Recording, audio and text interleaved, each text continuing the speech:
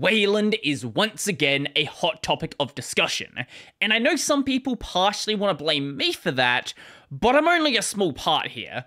You should expect over the next coming years, Wayland to be a big part of community discourse, and with this growing discussion, I've been seeing more and more people willing to give Wayland an honest, fair try.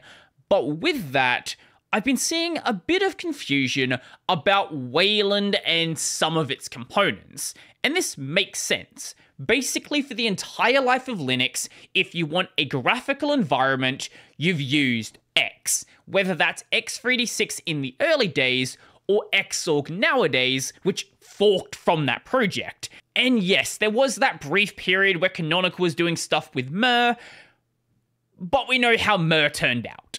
Now, the way we talk about Wayland doesn't 100% transfer back and forth with X. I think the most obvious confusion is when some people first discover Western. I've seen a few people here and there discussing Western as if it's an equivalent to Xorg, where on the X side, Xorg is your display server, and then if you want to run something like KDE, KDE is then run on top of Xorg. Western is not like that at all. This right here is the Western repo. This is a lightweight and functional Wayland compositor. It's something you can go and download and use right now, and it's going to work perfectly fine. But that's not the only purpose of Western. One of its major purposes is to be a reference or example implementation of how to make a Wayland compositor built on top of the Wayland protocols. Western is not at all involved in running KDE or GNOME. Western is not a general display server that every environment is running on. Western shows you how you can go and make your own Wayland compositor. So it may be involved in GNOME or KDE when they were first designing it, they may have forked from it, they may have used some code, they may have took some inspiration, but when it comes to the daily operation, it's not involved whatsoever. Now, besides just being a reference implementation, Western does have another purpose. It describes itself as out of the box, Western provides a very basic desktop or a full-featured environment for non-desktop uses, such as automotive, embedded, in-flight, industrial, kiosks, set-top boxes, and TVs. I'll get back to some of this in just a bit. But before we get to that, during that early discussion, I used a couple of terms that should probably be expanded upon, those being compositor and protocols. I think it's best to start with the latter. Now, much like the term Linux, where Linux has expanded to mean a lot more than just the Linux project, the Linux kernel, now it means the entire operating system, Wayland has expanded to mean a lot more than just the protocols. Now, you can use it to refer to the entire display stack.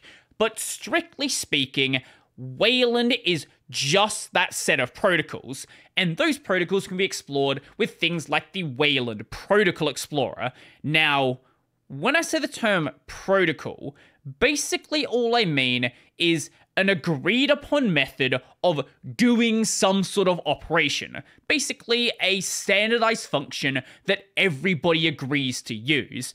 Now, the main set of Wayland protocols are called the core Wayland protocols. This is the absolute fundamentals of what makes Wayland Wayland.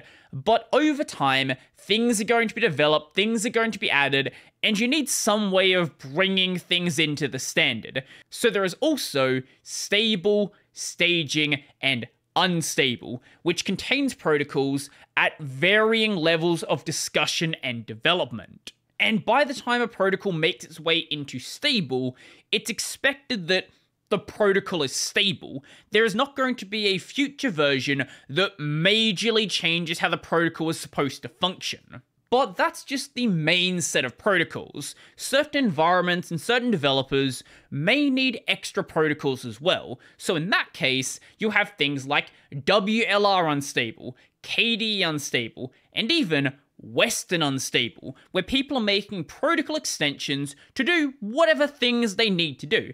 In the case of Western, you have some infotainment stuff in here. During this, you may have noticed something. By itself, Wayland is completely useless, much like X11 is completely useless.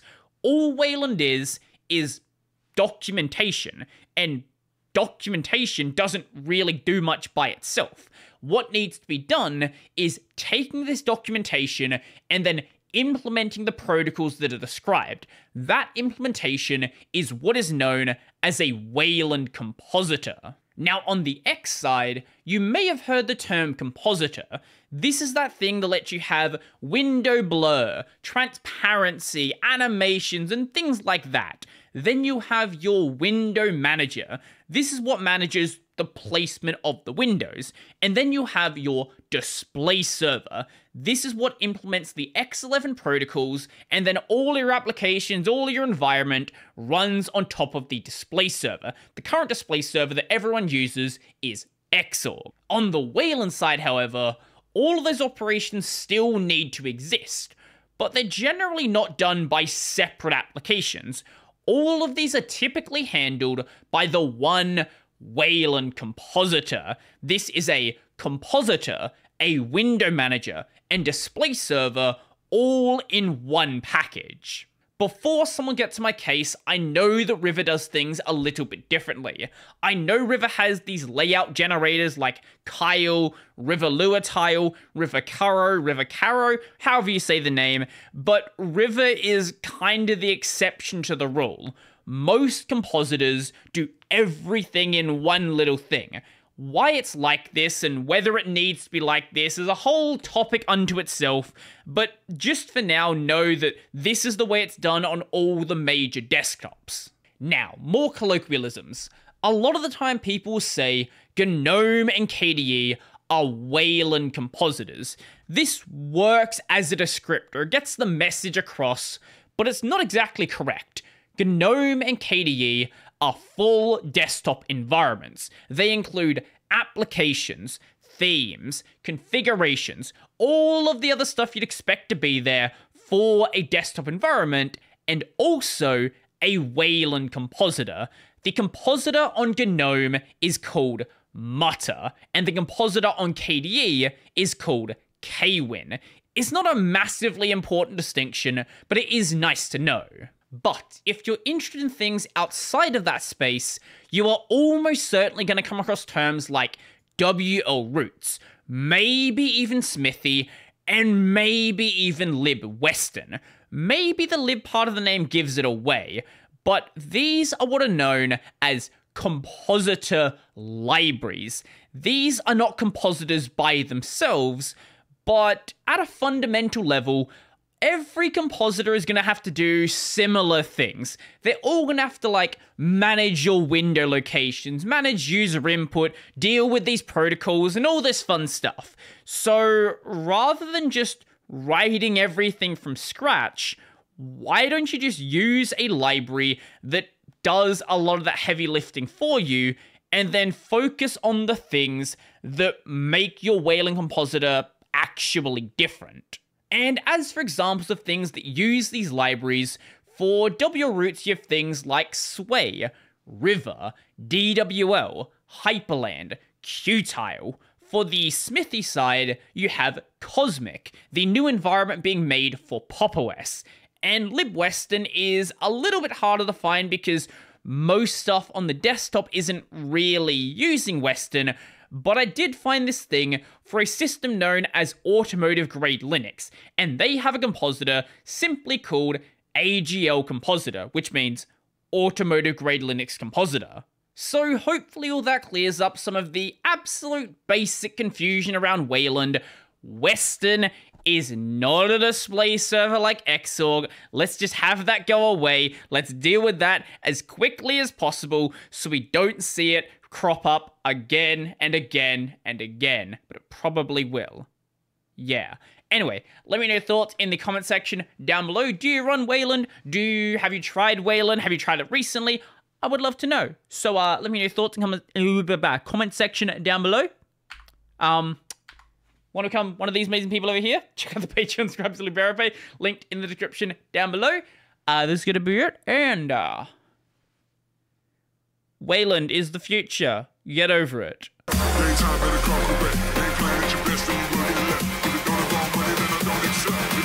Money that I don't accept.